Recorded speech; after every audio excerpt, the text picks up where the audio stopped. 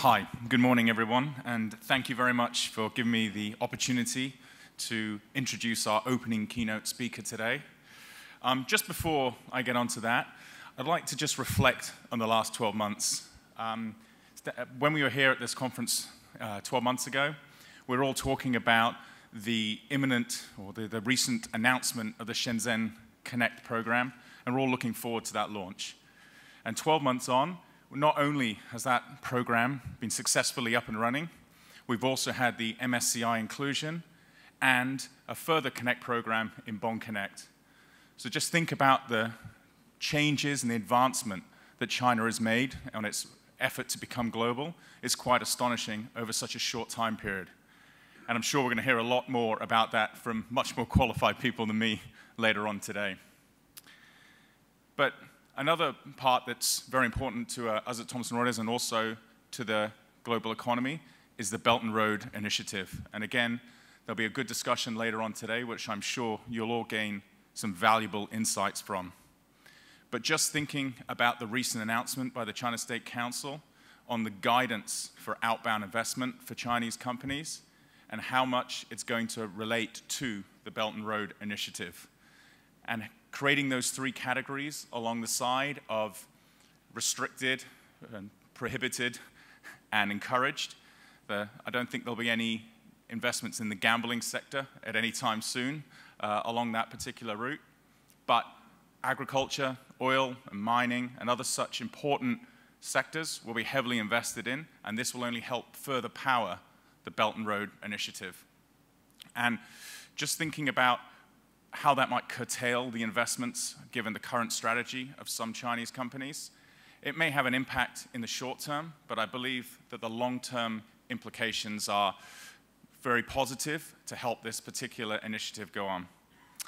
And just thinking that China already, along those Belt and Road countries, has invested over $33 billion in outbound M&A, which already outstrips 2016 and actually accounts for about 40% of all the outbound investment that China has made this year.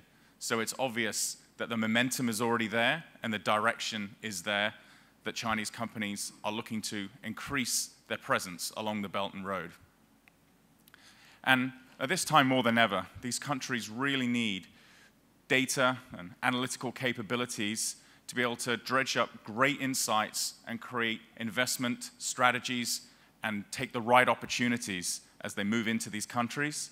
And to do that, they need factual and trusted data to ensure that they're not only making the right decisions, but they are really advancing their presence in these international markets.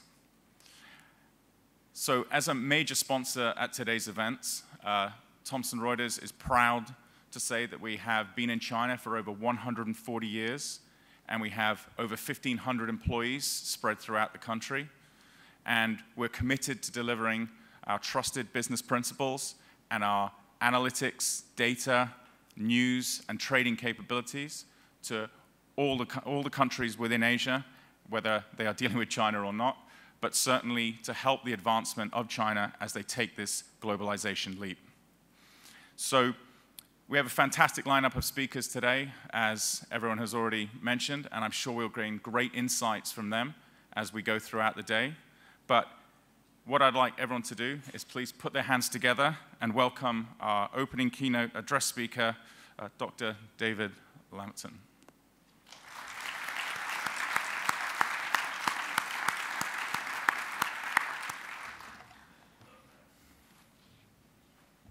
Thank you so much. Well, good morning.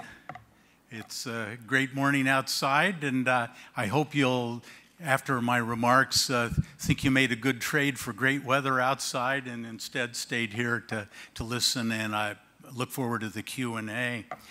Just on this Belt and Road Initiative, and I hope it comes up in Q&A, this summer I have a big project, a book-length project on building high-speed rail from Kunming down to Singapore by potentially 3 different routes, but I with my colleagues, drove all the way from Bangkok up to the Chinese border. and along the route. Some of it's planned, but I think it will happen rather more rapidly than many people think. And in Laos, it's unbelievable the speed with which this is going on. So I've been tasked with talking about US-China relations. That takes me in one direction, but there's a lot of other things going on highly germane to the globalization theme that I'd love to address if we have time in the Q&A. I want to thank Peter for that warm welcome and you for all being here. And I want to thank Walter Diaz, Jack Lang, Tara Joseph, Anne Le Bourgeois, and Michael Yu, all of whom played a role in getting me here and inviting me, and I appreciate that very much. I also want to thank our Consul General, Kurt Tong, for both being here and for his service to our country, and acknowledge the presence of Deputy Commissioner Tong from the People's Republic of China. Over the years, I've valued my opportunities to speak with AmCham because I always come away feeling I learned more than I gave, and I want to thank you ahead of time for that gift. I want you to also understand that the views that I'm going to express are mine and mine alone, and not those of any entity with which I'm associated. If you'll accept what I have to say as my own remarks and my own thinking, then I'll tell you my own thinking, and then we can have a dialogue on that basis. Just one other prefatory remark, and let me say, I am an optimist, and this is the optimism born of experience, not inexperience. I came to Hong Kong 45 years ago, have seen the transformation here, was the first American group into China after Mao died, and we all know what the story's been since then. So I am an optimist, but I am also what I would like to think of as a realist. And that is, if you're going to effectively produce the future you would like, you have to candidly talk about what the problems are in the present, and then we put our minds together about how to move forward from there. So I'm going to focus on some of the challenges, because I think US-China relations are in a very challenging moment on multiple dimensions. Now, in 1972, I first came to Hong Kong to interview immigrants from China during the Cultural Revolution. For me, one of the enduring lessons from that exposure 45 years ago is that Western involvement here has always required leaders inside and outside of this city to balance local, PRC, and international interests and values. Hong Kong is not a place for dogmatism. The need for restraint in Hong Kong was hammered home to me in 1972 by a grizzled British immigration officer who warned me to keep my nose clean and out of trouble when I was interacting with the emigres here. He sternly warned me not to jeopardize the insulation of Hong Kong, the insulation that it enjoyed as the Cultural Revolution rampaged across the border a few miles away.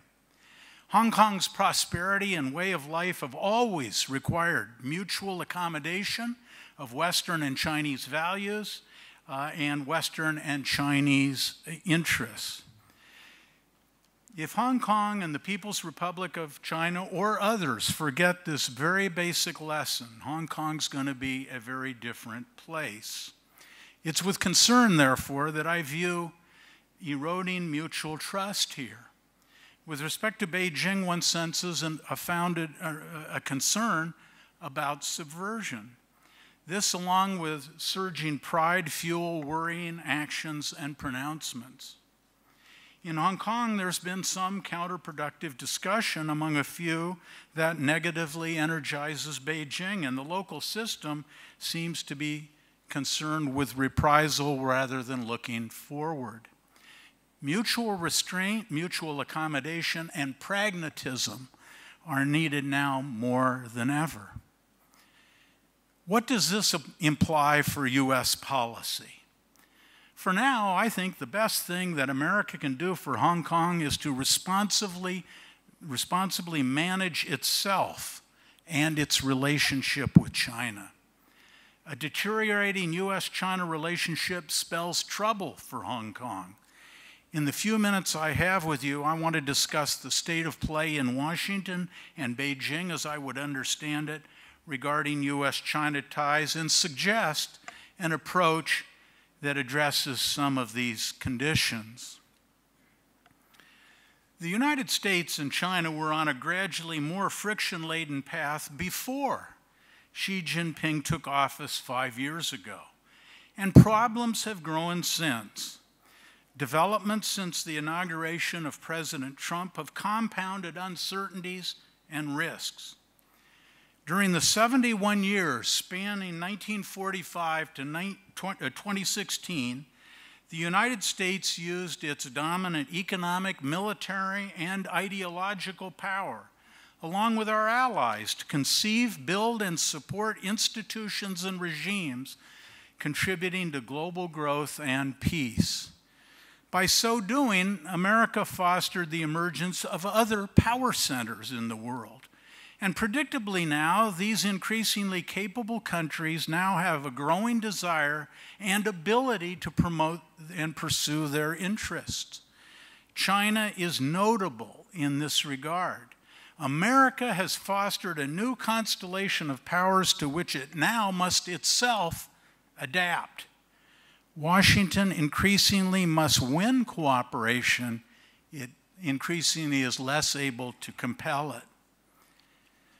The PRC is a geopolitical, economic, and security competitor for the United States, but it is not our biggest threat. And there are many upsides to cooperating with Beijing. China is becoming stronger, even as its leaders confront staggering domestic problems. The wisest path forward for America and China is to negotiate cooperation. The very first necessity of America, however, is to get our own house in order. If we fail, America's competitiveness, moral standing, and ability to coherently act in the world will continue to leach away. So what is the condition in Washington, where I live? Soon after taking office, President Trump uncertainly backed off several elements of his campaign rhetoric, backing off protectionism as expressed in threats of dramatic tariff increases, backing off a seeming inclination to alter the long-standing one China policy, backing off impulses towards conflict in the South China Sea, and backing off to some degree, questioning how much allies were contributing to American security, indeed collective security. At the April 2017 Mar-a-Lago summit in Florida, Presidents Trump and Xi usefully rejiggered the U.S.-China consultative mechanism to focus on core economic, diplomatic, security, cyber, and cultural issues. There also was an effort to address economic disputes with the initiation of a 100-day negotiation period during which key economic problems were to be addressed. Although Presidents Trump and Xi initially labored to reach economic accommodations and cooperate on North Korean denuclearization, the burden of frictions, however, is soon weighed more and more heavily. In June 2017, Washington sold Taiwan $1.4 billion in weapons. Also, about this time, the U.S. Department of State issued its Trafficking in Persons report for 2017, in which China was downgraded in terms of its human rights measurement. And secondary economic sanctions were slapped on Chinese trading and financial entities and individuals for indirectly and directly aiding North Korean weapons programs. China's ambassador to the United States, Sui Tiankai, whom I'm proud to say is a SAIS graduate, Ambassador Sui responded, quote, "and attempts to create leverage against China on the Korean nuclear issue by challenging China on Taiwan and the South China Sea are destructive." He went on to say, quote, "secondary sanctions imposed on the United States, by the United States on Chinese entities and individuals according to U.S. domestic laws are not acceptable," end quote. In Washington, moves to give more scrutiny to Chinese direct foreign investment in the United States constrained technology flows to the PRC and vigorously opposed forced technology provisions imposed on U.S. firms seeking market access, they've all gained momentum in Washington. In August, a second round of security sanctions was imposed on Beijing with respect to North Korea. One reason for this seesaw in relations with Beijing is that the Trump administration has, in effect, outsourced its North Korea policy to the PRC. This accounts for the president's initial solicitous attitude towards Beijing when he thought Beijing would or could exert control over Pyongyang, and his disillusionment when this has not happened. The president initially hoped that Beijing would or could exert enough pressure on Pyongyang to force abandonment of its nuclear weapons and missile programs. Though Beijing did interrupt North Korean currency-earning coal exports to China and sign on to an 8th round of UN sanctions against the DPRK in August, nonetheless, Beijing resists actions that could undermine North Korea's foundations. Anything less than undermining those foundations will be ineffective, in my view. In sum, a very transactional U.S. president initially put several contentious issues with China on the back burner, hoping to achieve his primary goal, namely North Korea's denuclearization. When that failed, the front burner of U.S.-China relations has become more crowded with these initially repressed issues. U.S. freedom of navigation operations in the South China Sea, talk of steel and aluminum tariffs, weapon sales to Taiwan, threatened tightening of technology and investment flows, and secondary sanctions on Chinese institutions and individuals have once again gained prominence in Washington. Frankly, the U.S. administration's China policy has been all over the lot, leaving Americans, Chinese, and the region, I think, confused.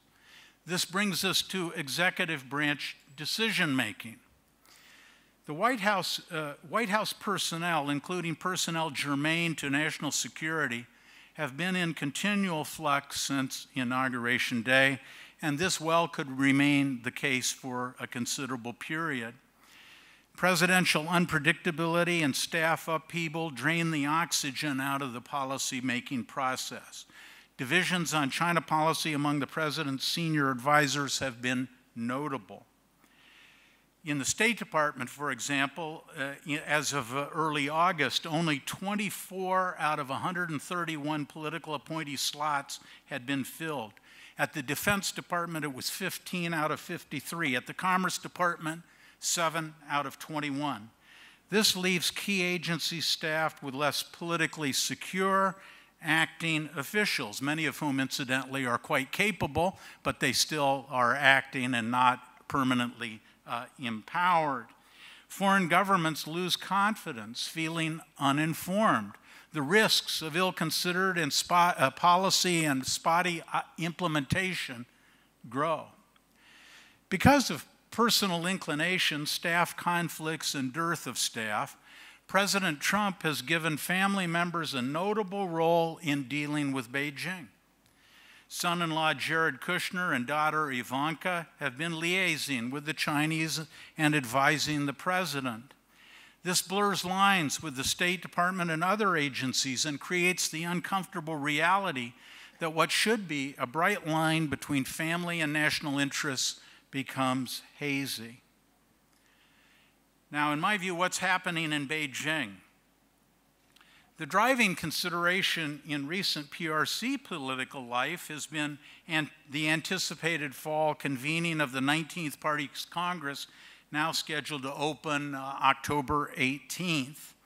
In the run-up to this conclave, General Secretary Xi has wanted to appear cooperative in Washington. At the same time, he is determined to be seen as tough on America in Beijing. So, in April 2017 at the Mar-a-Lago summit, Xi held out to Trump the prospect of trade gains and a promised 100-day negotiation to follow. But when that July 2017 comprehensive economic dialogue discussions occurred in Washington about 100 days later, Beijing gave the United States virtually nothing except beef. Domestically, Xi seems to be getting stronger day by day. There is every prospect at the 19th Party Congress that we will see just how successful he has been. Though in actuality there are constraints and there are insecurities that he faces roiling below China's seemingly placid surface. Nonetheless, when it comes to a national strategy in dealing with the United States, President Xi is in charge. Washington's premise should be that it will be dealing with him as an increasingly capable politician for the foreseeable future. Under Xi, Beijing has become progressively more assertive in safeguarding national interests and rightfully winning more say for the PRC abroad. Beijing views Washington as increasingly alienated from its traditional friends abroad and gridlocked at home. Americans should be concerned when People's Daily carries a piece ridiculing Trump's Washington as, quote, a bizarre soap opera, and saying that the U.S. foreign policy is in total disarray and world regard for the U.S. has plummeted. This is People's Daily. This isn't Global Times saying this. The piece goes on to say that China can't afford to play such political games. As a country with 1.4 billion, China must focus on economic development, and strong central leadership is needed. Now, I was just in China not long ago talking to a variety of people all over the country, some at senior levels, and one, I would say, very progressive, very senior level official pleaded with me, when will America wake up? Progressive people in China want a progressive policy from the United States. A muscular Xi Jinping has expanded his asserted sovereignty in the South China Sea, pressured in India in the Himalayas, pushed along the median line between China and Japan in the East China Sea, and is pressuring the ROK over defensive missile deployments as we speak. This trend also is evident in Xi's July 2017 announcement of a red line for dissidents in Hong Kong and his warning to outsiders, not least the United States, not to seek to infiltrate Hong Kong or sabotage it with respect to the mainland. The ratcheting up of political, economic, diplomatic, and surveillance pressure on Taiwan is just another indicator. Under Xi, there has been progressively closer alignment with Putin's Russia, though important frictions remain between them. Geostrategically, Beijing is making international infrastructure investments in ports, transportation, and power grids through its Belt and Road Initiative. And it's doing so on a very big, impressive, and I should say very constructive basis. There are, of course, enormous challenges Beijing faces in this effort, and there are downsides. But Beijing's purpose is to make China the hub of interconnectivity in this part of the world. And the United States would be making a strategic error if it thinks the PRC's outward thrust is destined to fail. I think this is a good idea in its broad outlines, not every project, and we ought to be figuring out how we can benefit from it rather than stay aloof from it. To be balanced, some of this is good news for the world order. Increasingly, China's role in the global trade system, boosting its voting share in multilateral institutions such as the World Bank and the IMF, and encouraging China to provide international public goods, have been features of U.S. policy for decades. However, the PRC is also using some of its new strength to energize the more sensitive areas in U.S.-China's relations and with its neighbors. So, with this kind of complex situation, what might America usefully do? Because I'm always more interested in the solutions than the problems, or at least the constructive approaches. It seems to me that we might think about three issues as Americans and people who want to cooperate with America. The first thing is, how can we construct an economic balance of power in Asia?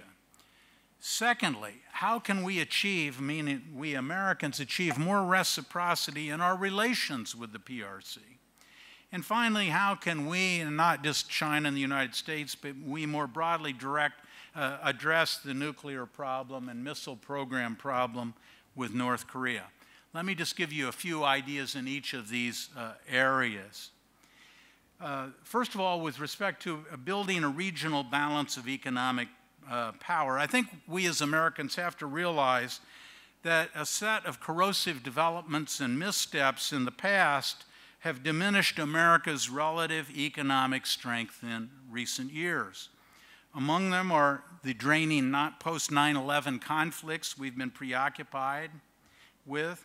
Certainly the 2008-9 global financial crisis hit America harder than China, and hats off to China with a policy that brought it through so successfully. The PRC's impressive economic growth, combined with Beijing's going global policy, is a big reason for the shifting power dynamic. Washington's 2011 pivot to Asia, in my view, overemphasized military power and generally underplayed economic power. Washington's policy had bias against infrastructure construction in its World Bank, Asian Development Bank, Export-Import Bank, and USAID programs, I think has put us behind the curve on infrastructure.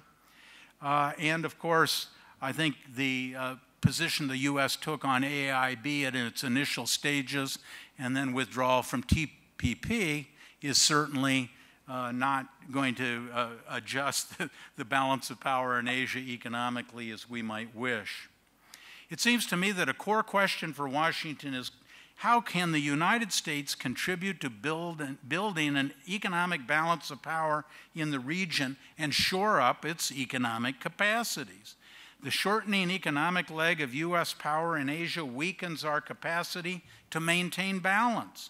How might Washington lengthen that leg of economic power beyond re-emphasizing regional trade agreements and concluding a bilateral trade investment treaty or a treaty with Beijing?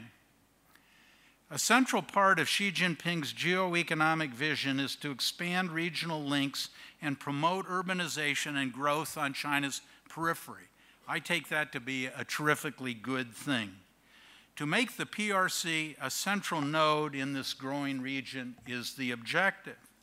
For Beijing, East, Southeast, and South Asia means North-South connectivity, creating goods and service supply chains originating in China and extending to the Indian Ocean, South China Sea, Andaman Sea, Bay of Bengal, and beyond.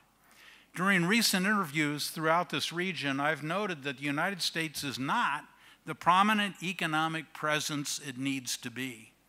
America should become more involved in the construction of regional infrastructure and collaborate with like-minded friends to foster linkages that are not just north-south, but also east-west. And we should do so with China as well.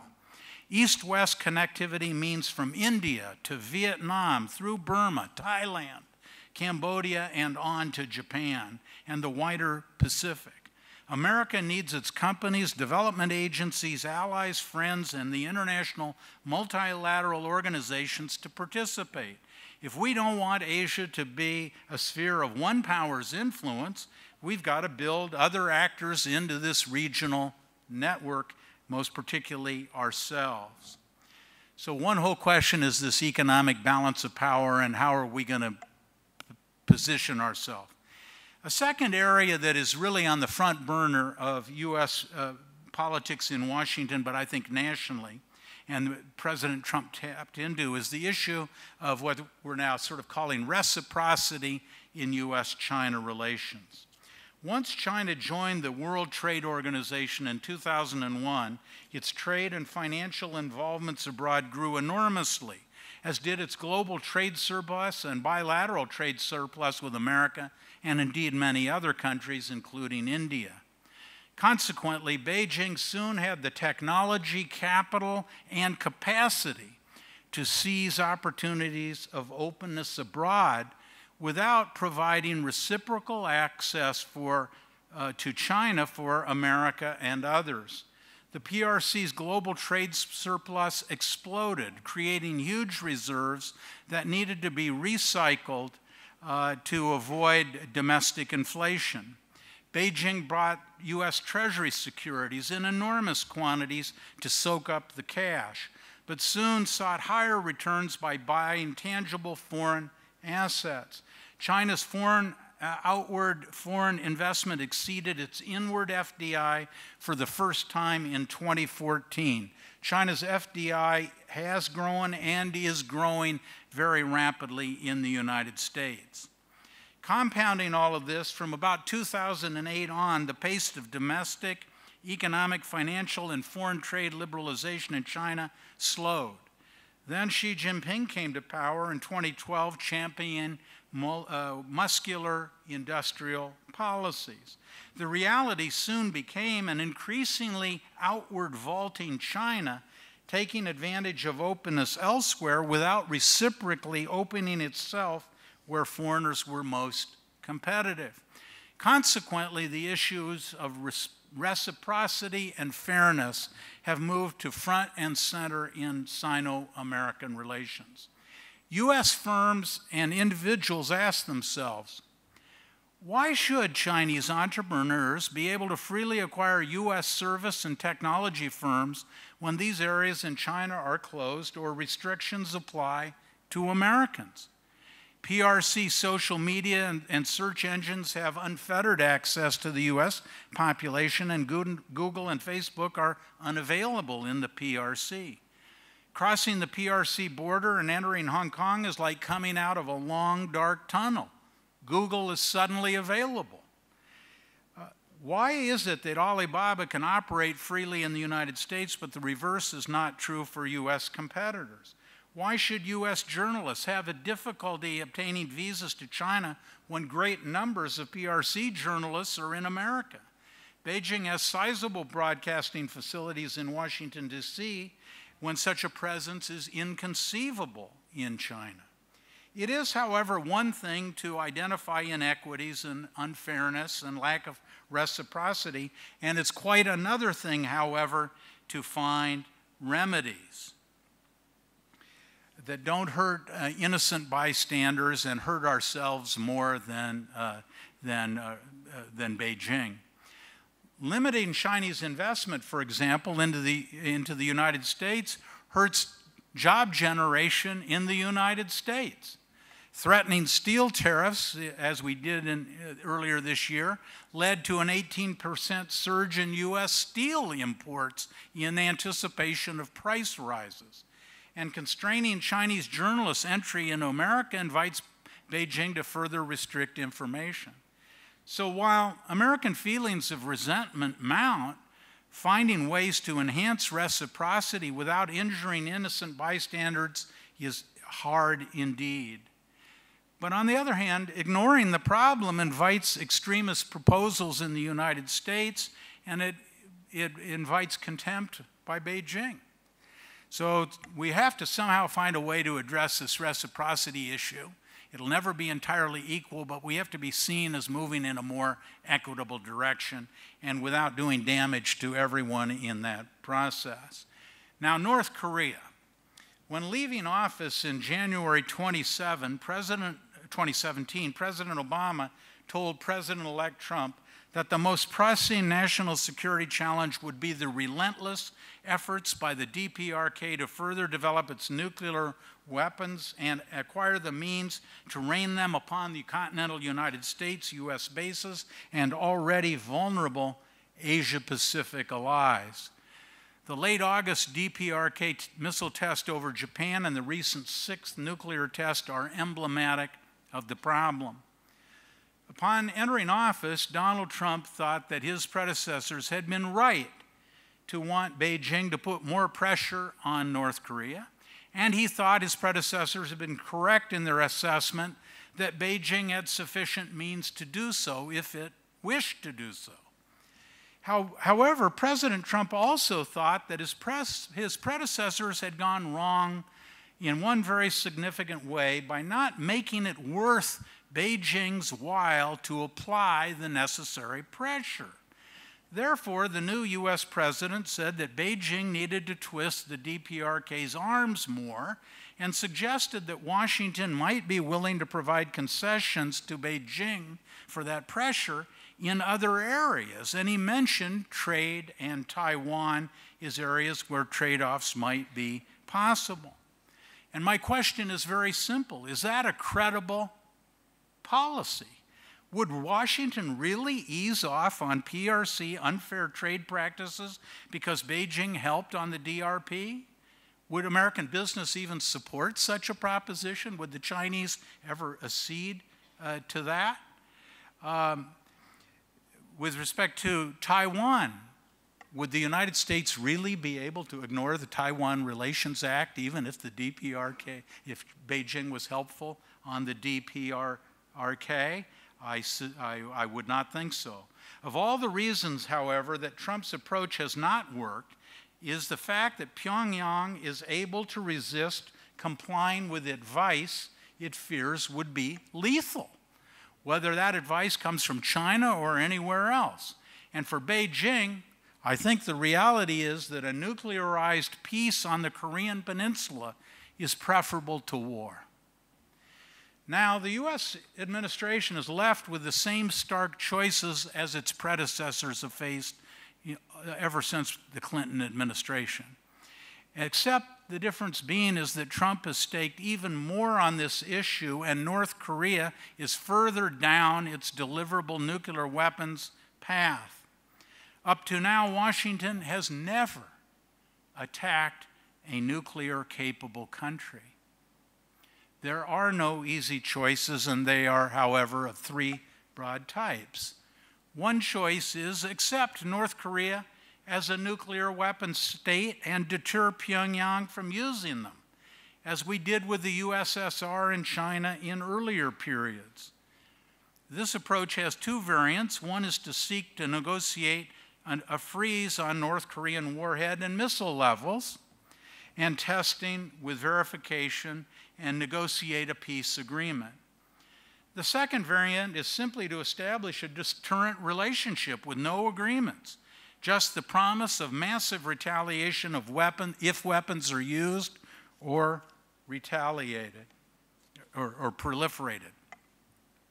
A second broad option is to persist in a policy of tightening sanctions. This is the road we're on, knowing there are limits to the pressure that China will apply, and that North Korea has considerable capacity to resist them in any event. All the while, North Korea is going to keep building its nuclear weapons and missiles to deliver them. And the third option is to use force to try to destroy North Korea's capacity, or indeed the regime itself, knowing that Pyongyang's death throes could take hundreds of thousands, if not millions, of South Koreans and others with it. Can we even be sure where the North's weapons are? Who controls North Korea if it collapses, and what happens in the ensuing scramble? In my personal view, it is time for Washington, in close consultation with its South Korean and Japanese allies, to consider seriously acknowledge that the DPRK has a minimal deterrent, and to deter North Korea's use of these capabilities and proliferation activity, as Washington did with the USSR and China in earlier periods. The wisdom of such a policy partially hinges on whether or not one conceives of North Korean leaders as rational, that their instinct for survival outweighs their impulsiveness. A principal downside to adopting the approach I just recommended is it likely would encourage others in Asia to obtain their own deterrent, and Japan and Republic of Korea would be likely candidates. So there is no ultimately desirable path here. There are just three bad choices, and I think deterrence at this point is preferable to war. And we're not going to be very attractive to our allies if they lose their own national capital in support of U.S. policy. In conclusion, it seems to me that the best thing America can do for Hong Kong at the moment, beyond staying involved and treating Hong Kong as a still distinct society, is to effectively address the challenges in U.S.-China relations. And among those challenges are the issues of more U.S. involvement in the economic life of Asia and this region, more reciprocity in U.S.-China relations, and stabilization on the Korean Peninsula. I think if we could make progress in those three dimensions, we'd have a sound U.S.-China relationship. It would be good for Hong Kong. It would be good for our economy. And so I think we've got to begin to rethink some of the shibboleths of the past. I guess above all, America needs to heal itself. So thank you very much for your attention, and I look forward to the discussion.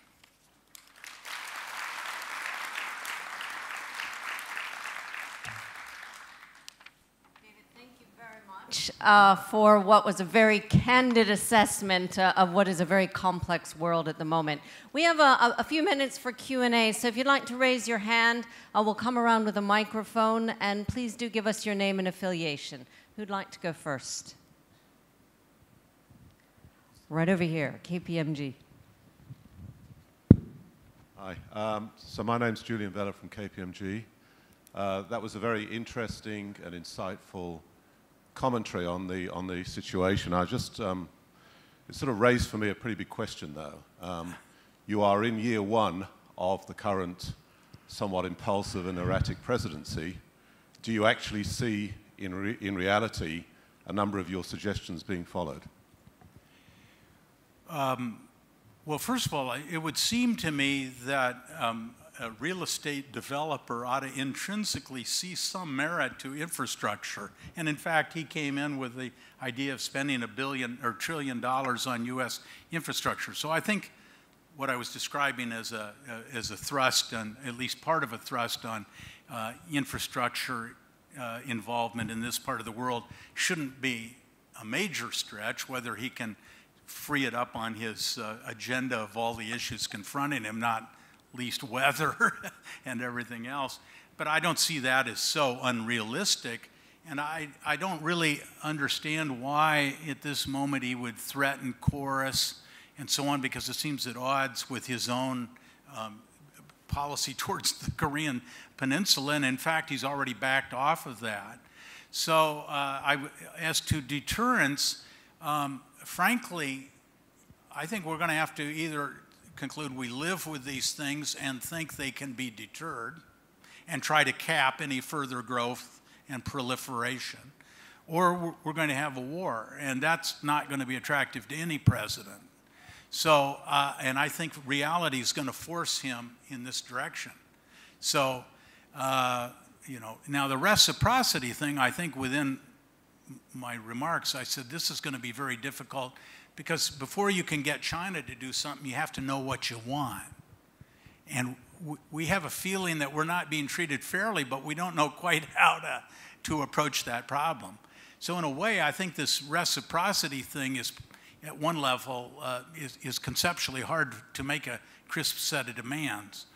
But I don't see it as totally unrealistic. But the point, I suppose, is, are these the three correct domains? Are we postured right economically here? No, I don't think so. And so what do we do about it?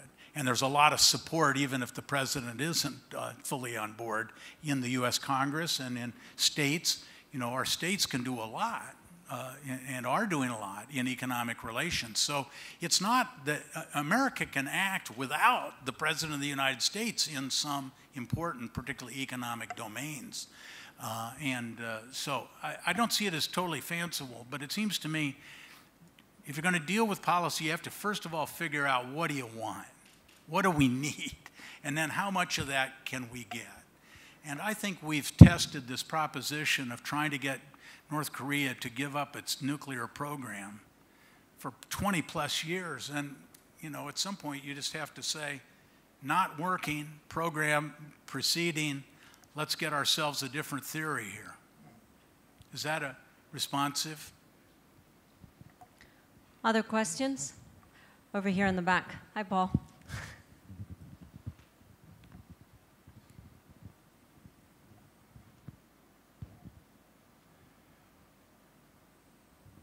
David, welcome back to Hong Kong. We met 30 years ago when I was chairman of AmCham in 1987. Well, neither of us are that old, right?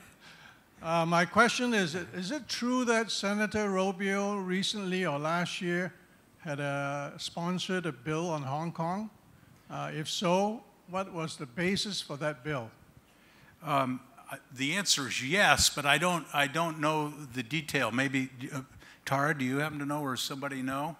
I don't want to go into detail without the actual detail of the bill in front of me, so I think that would be wrong for me to just, but it is based around freedoms in Hong Kong and more politically oriented than economically oriented. Right, that was sort of the...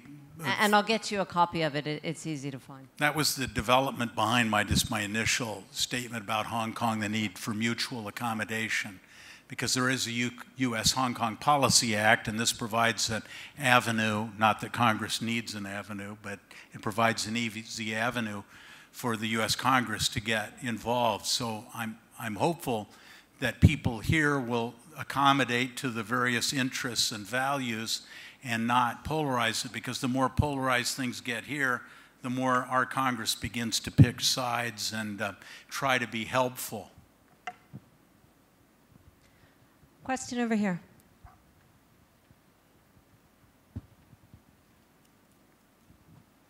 Hi, I'm John Eastwood with Iger. Our law firm, for example, right at the time of the inauguration, I was traveling back stateside, not for the inauguration rather, but to go visit some clients in Silicon Valley. And one of the things that kept coming up over and over again as I talked to other tech lawyers, and I got the sense that technology, of course, has been an intellectual property, has been a major friction point between the United States and China. And one of the things that people don't seem to be talking about, people talk about infrastructure and of course, Trump, real estate. I guess there's a lot of money to be made in New York in real estate, I guess. But in terms of one of the things that really drives the U.S. economy, it's our creative industries. The day starts, and you use all these devices all day long that are dreamed up, in Northern California. You go to Southern California, and your entertainment comes out of Hollywood and out of Disney and out of all the things that are developed there. And I was wondering, not too much talk has been made about America's tech sector and its future in China. And I know Trump had Peter Thiel, who was, I guess, on his side and a big supporter up until pretty recently, and it seems like he's dropped out of the picture. And I was wondering, where's the U.S. relationship with China on technology go from here? Good question, and it's the observation has been made on many fronts that the American business community, as the AmCham reports show, is objectively doing pretty well in China. But on the other hand, dissatisfaction has been growing, and that this is reflected in a less vigorous business involvement in shaping U.S. policy.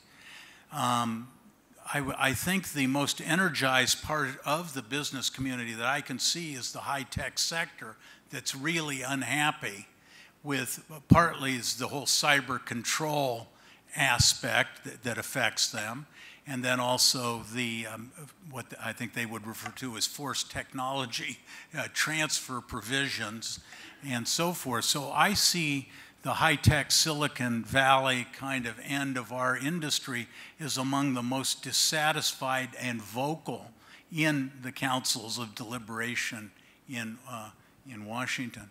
But I would say, just in general, that if the U.S. business community and your own reports show just how important this relationship is, that you've got to get energized to express your views and your interests.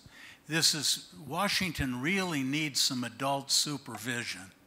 I just want to follow up on that question with a wind-up question, which is discussion of potential disarray in the in Trump's administration. How do you think it helps or hinders that U.S. companies, state governments, et cetera, are starting to, in a sense, go it alone and come out and push for their own policies or make their own moves? Is that even more disruptive for U.S.-China, or will it help? Well, there's disruption, but I don't take all disruption to be negative.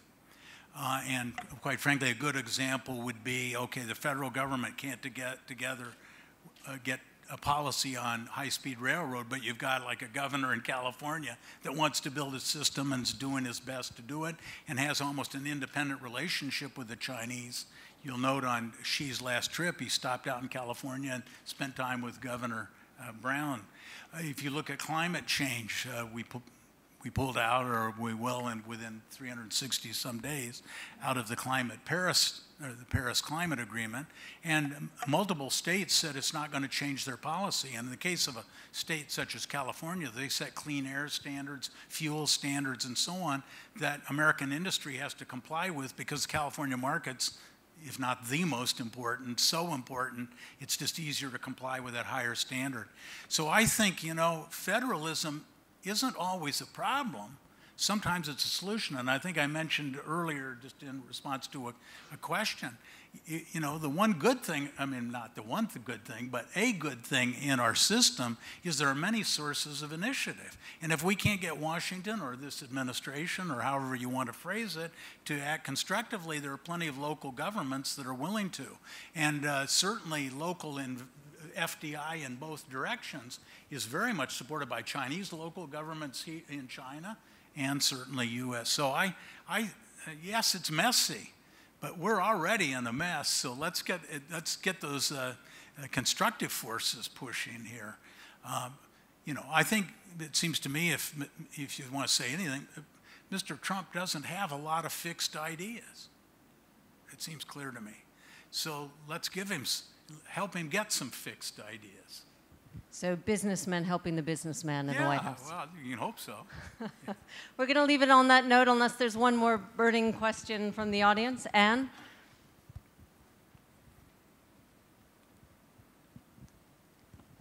Anne LaBourgeois, Hamilton Advisors. Welcome back. Thank you. Hi, Anne. Good. I wanted to give you an opportunity to talk a little bit about your work over the past year and the connectivity between China and Southeast Asia. And is there a role for further U.S. Corporate or company engagement in that whole process?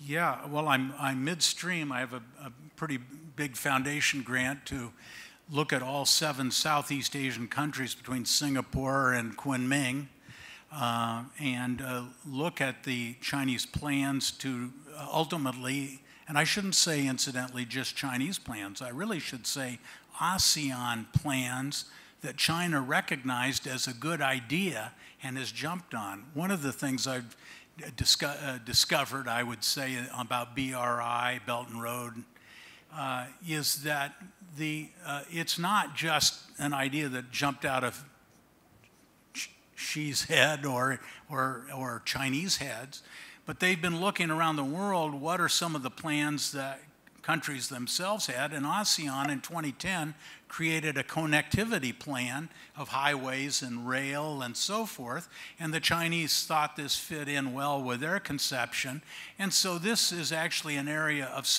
there's tension and contractual disputes and land acquisition and how much loan should be given by China, lots of disputes and all this.